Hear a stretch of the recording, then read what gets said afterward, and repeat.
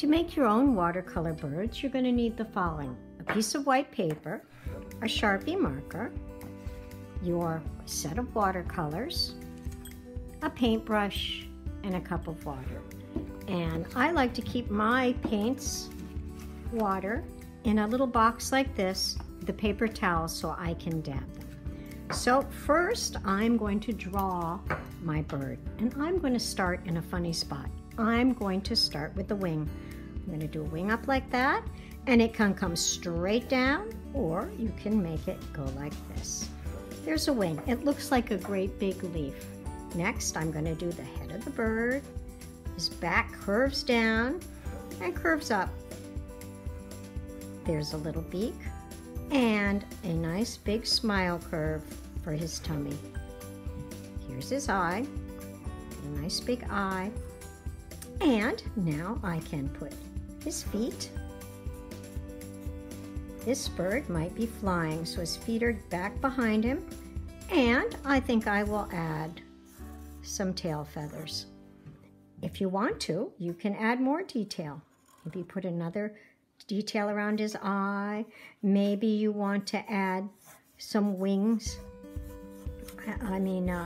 feathers on his body. You decide. When it's ready, you're going to put your name on it down here. I will put mine on the front down low, and then I'm going to paint. To use your watercolors, the first thing you're going to want to do is to get those colors wet. I start with the lightest color, which is yellow. Then I'm going to the orange, the red. I'm going to skip the brown. I don't think I need that today. The green, the blue, and the violet. If I'm not going to use a color, I'm not going to get it wet. Now you notice I don't get it soaking wet, just a little bit. And it starts to soften the paints so they'll go on nicely. Now, I'm going to start with my lightest color first, which is yellow. And I'm going to stroke over the brush 1, 2, 3, 4, 5, 6 times. And maybe I'll make a little yellow beak.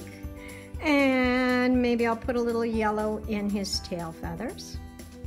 And maybe I'll put a little yellow around his eye. Now I can go to my other colors. Maybe I want my bird to be a little orange and red.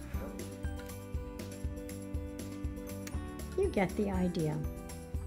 Oh, if it's too watery, that's too watery, I'm going to dab it on my paper towel. And I can blend my colors if I want. Take your time to do a nice job and have fun.